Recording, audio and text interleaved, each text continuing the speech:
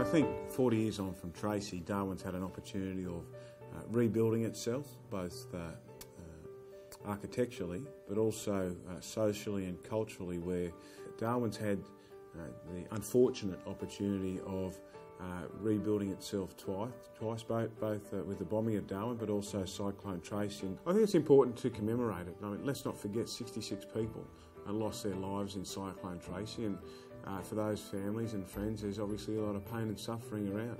So of course you can understand why people don't want to celebrate Cyclone Tracy, but I think it's important that we commemorate and have it in the back of our minds the trial and adversity and tragedy that's occurred in our landscape locally in Darwin, in the top end, so that we can take learnings from that, because it does become a part of the history of the nation, the history of the top end. So you know, it's important that that's passed on. It's important for our kids to learn about that, because if we don't acknowledge it, be aware of it and learn from it, it's very hard to adapt into the future. But we're also mindful that it's not a celebration of 40 years anniversary, but it's a commemoration, because there has been a lot of pain and suffering. But at the same time, we now have this fantastic landscape in this beautiful city that we call Darwin, as a result of the rebuilding efforts of those 10 to 30,000 people who undertook the rebuilding of Darwin. There are certainly sections of the survivors of Cyclone Tracy who do not want to talk about the event, who do not want to engage in any sort of commemoration or marking of the event. They just wish it hadn't happened. And we can recognise that, and that's why there's such a wide range of events that are happening, so that people can choose to actually commemorate the event in the way that they want to. Or they can choose to opt out and not do any of it. I went back about 3 weeks later for the Board of Inquiry, and on arrival in Darwin, the silence was almost deafening, to coin a phrase. Apart from the devastation, no leaves on trees, no noise, no wildlife, and that was, once cars passed, it was just very silent. You won't see green ants for at least 5 or 6 years again.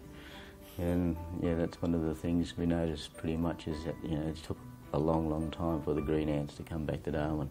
I suppose positive thing was people really bonded together, really got that community spirit, everybody helped each other. And also around Australia there was a lot of people that donated a lot of things, people opened their homes to a lot of families.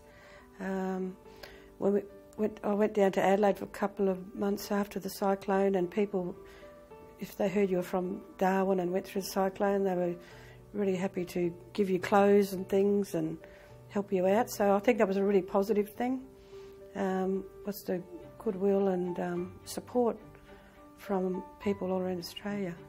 Yeah, well, when they was calling for volunteers to go around for driving on the clean-up and that, well, I'm a plant operator, so I thought, oh, well, I'll front up and get a job on a loader somewhere, or a truck or something, to start cleaning up the place, because I didn't want to leave here, because I had a block down at Howard Springs and you know, a bit of gear laying around the place. And anyhow, I went in to sign up for to get a start on the clean-up, and a mate of mine was with me. He had his left arm in plaster, I had my right arm in plaster, and they took one look at us and they said, you get on the next plane and get out. And I thought, well, no, I'm not going anywhere.